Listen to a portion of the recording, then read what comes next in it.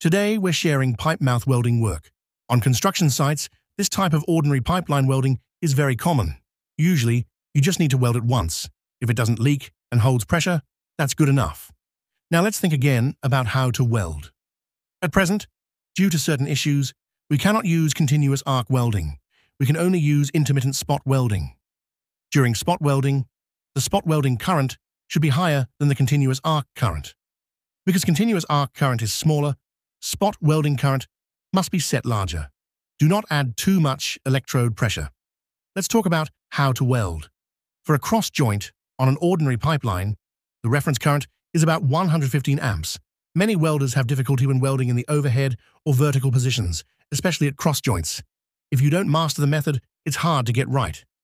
When starting the arc at the 6 o'clock position, hold it for a moment to create a long arc bead. After building the initial molten pool, slowly reduce the arc length.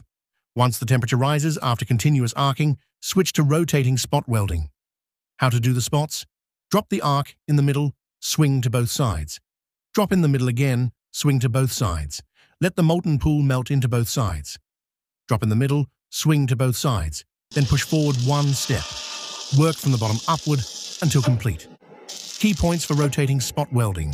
The current must be higher than continuous welding current. The spots must be precise. Finish quickly and move upward step by step.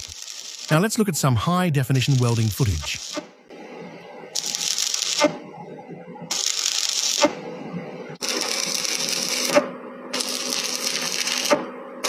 Take a look at the finished weld. Now let's tap the weld bead and check the shape. See the result after welding? Brothers, this is the effect we achieved on the weld joint.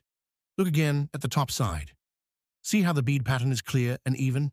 Each ripple is about the same size, right? Brothers, did you see that? This is the final bead formation after welding. Brothers, notice how uniform this bead formation is? With this kind of weld finish, reaching the top level isn't just a dream. Subscribe, Weldmaster India, for more tips and tricks.